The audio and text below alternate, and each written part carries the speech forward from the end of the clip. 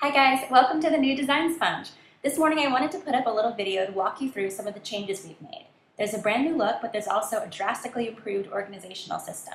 So this video will show you some of the key features and how to use them. All of the primary navigation for Design Sponge now lives in top navigation bars, starting with this main one right here. This is where you'll find all of the primary categories like spaces, places, before and afters, DIY, products, and everything else you could need. Up in the top navigation bar, you can find out more about our team, how to contact us, and information on advertising with the site. Next to that, you'll see the improved search bar, also links for the RSS feed, our Twitter account, and the Design Sponge Facebook page. Now that we've talked about navigation, it's on to content. There are three main content wells in Design Sponge, starting with the primary blog column on the far left. This is where all of the new posts will be. Above each post, you'll see a bubble that has comments. You can see how many were left, but also click it to leave your own. And next to that, you'll see an author's byline. This is who's writing the post that you're reading, and you can click on their name to view all of their archived posts. This center column is brand new. It's where we'll highlight some of our main categories during the week, just in case you've missed something. You'll see posts here for do-it-yourself projects, sneak peeks, before and afters, and any of our other major original columns.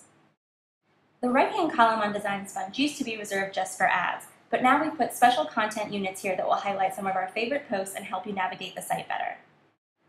The I Want To unit at the top right-hand side of the site will help you get some quick links if you're looking to do something very specific, like decorate a room or plan a party.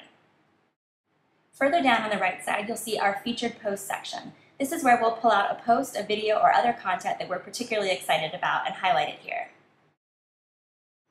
Below that on the right side will be a list of the most read posts of the month. This is where you can check out what people are talking about and what's popular on the site.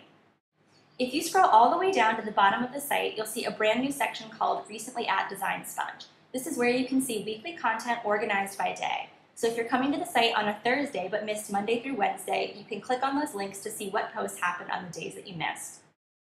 Now it's on to the good stuff. This is the part of the redesign that took us forever. We had to recode about 11,000 posts, but it was so worth it. You can now search every single landing page's content based on your specific interests. For example, if you'd like to search sneak peeks by ownership or size or location or style, you can do that. The same with do-it-yourself projects before and after and every other landing page you see in the primary navigation bar. Let's start with houses to just show you an example.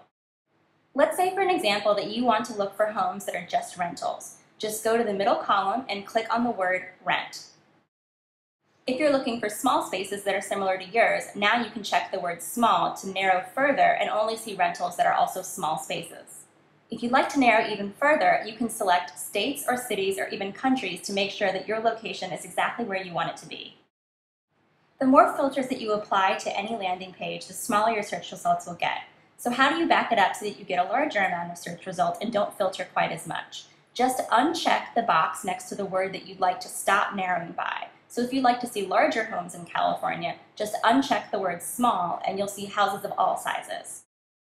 Now that we've talked about how the site is laid out and how to use it, I wanted to highlight some new sections, like our columns landing page, which you'll see in the top primary navigation tool. Design Sponge has worked for years to create a team that creates original content every week, and I wanted to be able to highlight that in a better way. So on this page, you'll see icons for all of our original columns that happen on a weekly or monthly basis. If you have a favorite author or a favorite column, you can bookmark this page and keep track of what happens here. Speaking of authors, if you have a favorite Design Sponge team member or just want to get to know everyone here better, you can check out the About page and click on People to read more about our editors and see their latest posts.